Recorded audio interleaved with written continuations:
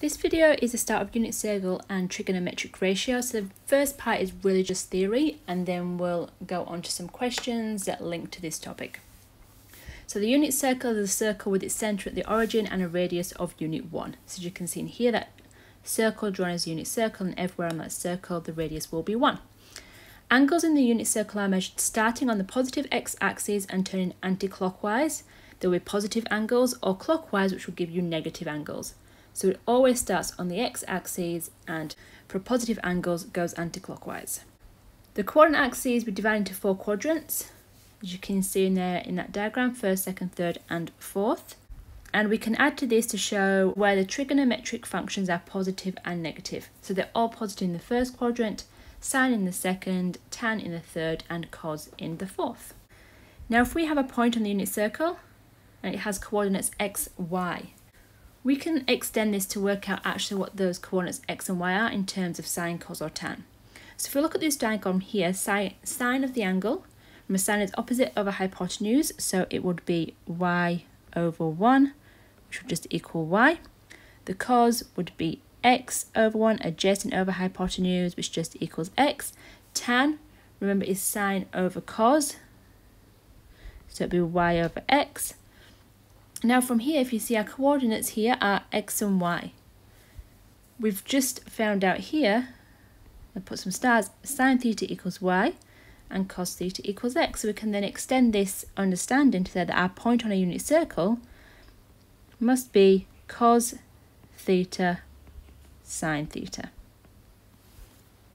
The equation of a circle is x squared plus y squared equals 1. So using that information we just found there with those points, it will be sine squared theta plus cos squared theta equals 1. So y squared plus x squared equals 1. Now, with our sine, cos and tan, obviously across our quadrants is going to be values that have the same x and y values. So here we've got find an obtuse angle that has the same sine as 70 degrees. So an obtuse angle is an angle between 90 and 180. We want an angle same as the sine. Now with sine, two angles have the same sine if the angles add up to 180 degrees or pi radians. So here we've got degrees for this first one. So sine of 70 would equal the sine of 180 minus 70,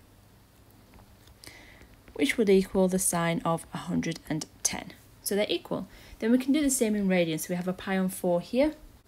So the sine of pi on 4 will equal the sine of pi minus pi on 4, because remember pi is the same as 180 degrees, which will equal the sine of 3 pi on 4.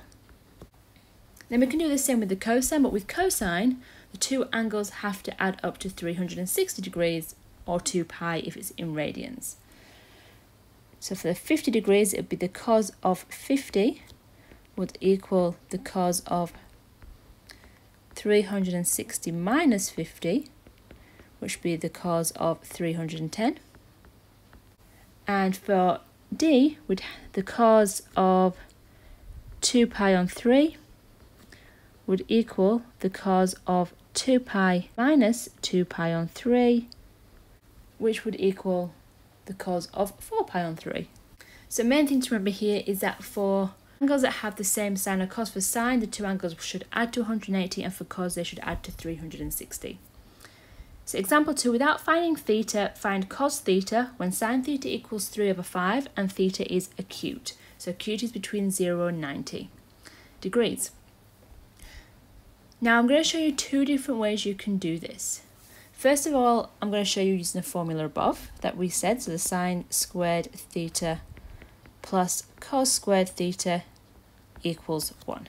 So if sine theta equals 3 on 5, that means it would be 3 on 5 squared plus cos squared theta equals 1. So cos squared theta will equal 1 minus 3 on 5 all squared, which is 9 on 25, which equals 16 on 25, which means that cos theta would equal the square root of 16 over the square root of 25, which would be 4 on 5. Now another way you can do this is by actually using Pythag. We know that sine theta is 3 over 5, which is opposite over hypotenuse. So in a triangle, the opposite is 3 and the hypotenuse is 5. So then we can use Pythag to work out what the adjacent is, or I've just labelled it x here. So it would be 5 squared equals 3 squared plus x squared, 25 equals 9 plus x squared, and then you end up with x squared equals 16. So x equals 4. And that means if x equals 4, then cos theta must equal 4 and 5. Okay, example 3. Find exact values of sine theta, cos theta, and tan theta for when the theta equals 3 pi on 4. So with here, you need to refer back to a unit circle. That's the easiest way. So 3 pi on 4, you'll find is here. Now, if we think about the point on the unit circle here, this bit here would be pi on 4. Because obviously 180 degrees is pi. So all we actually really then have to do is think about pi on 4, which is 45 degrees, and then we can go straight to our exact values or a unit circle. Personally, I would go to my exact value triangles to work this out, but it is completely up to you with whichever method you feel most comfortable, but this would be expected to be able to be done without a calculator. With my exact value triangle, so pi on 4 is the same as 45 degrees. On the side of our triangles, we 1 root 2. And then we can go from there. So the sine theta would equal 1 on root 2, opposite of hypotenuse. Now, we've got to think about our coordinates. We've got to think about our quadrants and where sine is positive. So we know sine is positive in quadrant 1 and quadrant 2, which means this answer will also be positive. Cos theta is adjacent over hypotenuse, so still 1 over root 2. But in the second quadrant, cos is negative. Because remember, cos is our x coordinate, and in the second quadrant, x is are all negative. And then tan theta, opposite over adjacent, which would just be 1 over 1, so just 1. And once again, tan is negative in that quadrant. The other way you could work out tan, remember, is sine over cos, so you'd have 1 over root 2 divided by negative 1 over root 2, which would also give us negative 1. Okay, 4 pi on 3, part B. If we think about our unit circle, 4 pi on 3 is somewhere down here. Now we want to think about this angle here to the x-axis. What would that be? So 3 pi on 3 would be 180. Now we've got 4 pi on 3, so it's just 1 more pi on 3. So this in here is pi on 3, which is, if we convert it to degrees, 60 degrees. And in our exact value triangle, it's 2, 1, root 3, and our pi on 3 would be here. And then we can just go from there. So sine theta would equal root 3 on 2. Now in the third quadrant, sine is negative because it is, remember, sine represents our y coordinate. All y's are negative in the third quadrant. Cos theta would be a half. Now once again, cos is negative in the third quadrant. And then tan theta is opposite over adjacent, so it would just be root 3, and tan is always positive in that quadrant. Remember, tan as well, if you wanted to, you can work it out as your sine over your cos. So you could have done negative root 3 on 2 divided by a negative a half, which also equals just root 3, because the 2's will cancel. Example 4, show that 8 sine pi on 3 cos 5 pi on 6 equals negative 6. So with this one, once again, we can just think about our values of sine pi on 3 and 5 cos 5 pi on 6 first. So sine pi on 3. Up here I've got my pi on 3 triangle from part B of the question before. Now sine of pi on 3 is root 3 on 2. Now cos 5 pi on 6. Think about a unit circle. 5 pi on 6 is in this quadrant. And to make pi, we just need another pi on 6. So this will be a pi on 6 here. Now in our triangles above, pi on 6 is this red angle that I'm labelling on the second triangle from part B.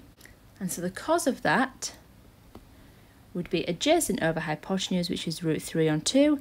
Now here in the second quadrant, cos is negative, so it'll be negative root 3 on 2. Then we can just put everything into our equation. So now we've got 8 multiplied by sine pi on 3 cos 5 pi on 6, and we want to work this out. So here, 8 times sine pi on 3 will be 8 times root 3 on 2, multiplied by cos 5 pi on 6, which is multiplied by negative root 3 on 2. We have only one negative there, so the answer will be negative. So we'll have 8 times root 3 times root 3 over 2 times 2. Remember, multiply the numerators and the denominators. Root 3 times root 3 is just 3. So this will be 8 times 3 on the numerator, which is 24. 2 times 2 is 4. So 24 divided by 4 will give us negative 6. Example 5. Find all angles between 0 and 2 pi with a cosine of a half. So we look 0 to 2 pi means we're looking at a full unit circle. Cosine of a half.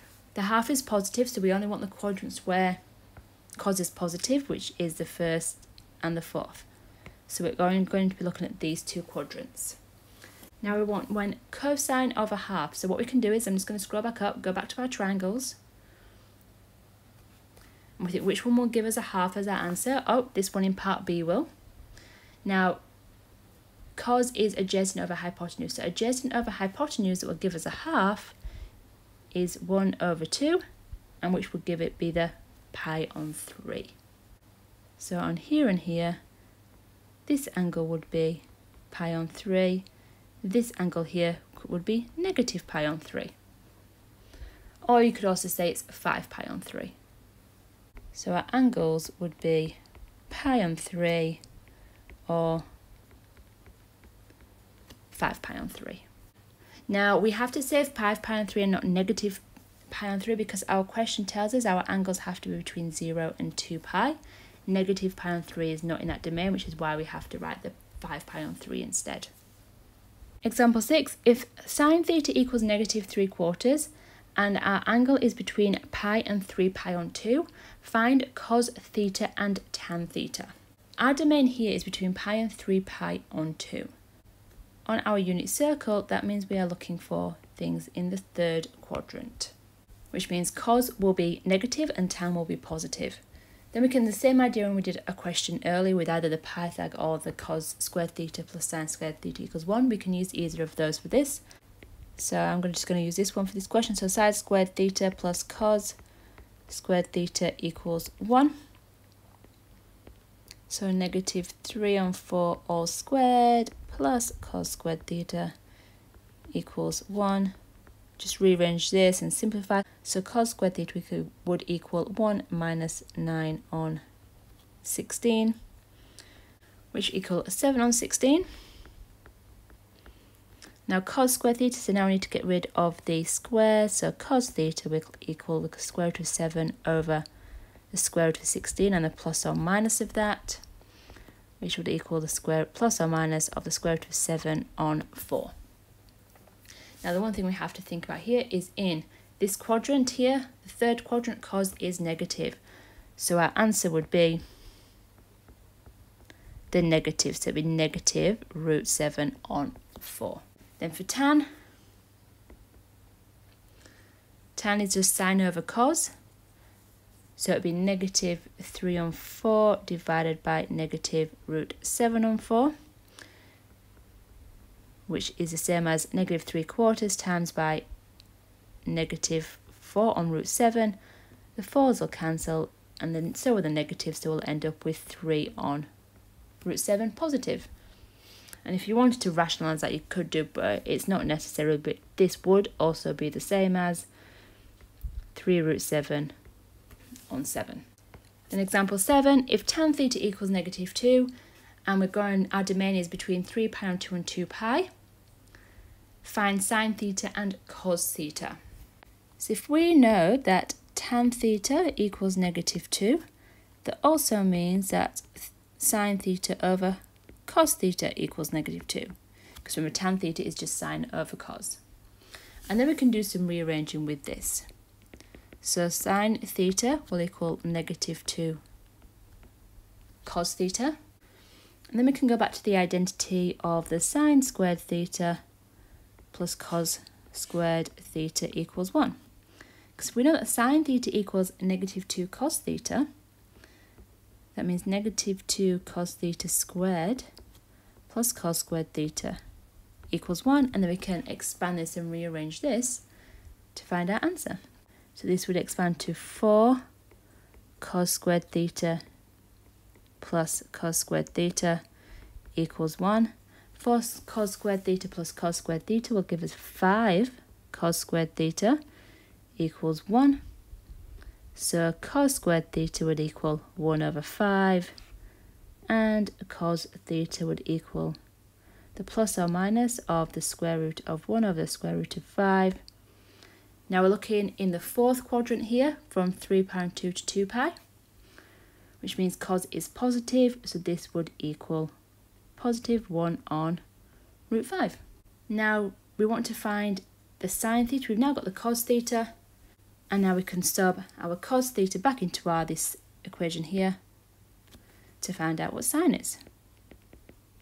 So sine theta equals negative 2 times cos theta, which is 1 on root 5, which will equal negative 2 on root 5. And we do know that sine is negative in the fourth quadrant. And that is the start of unit circle and trigonometric ratios.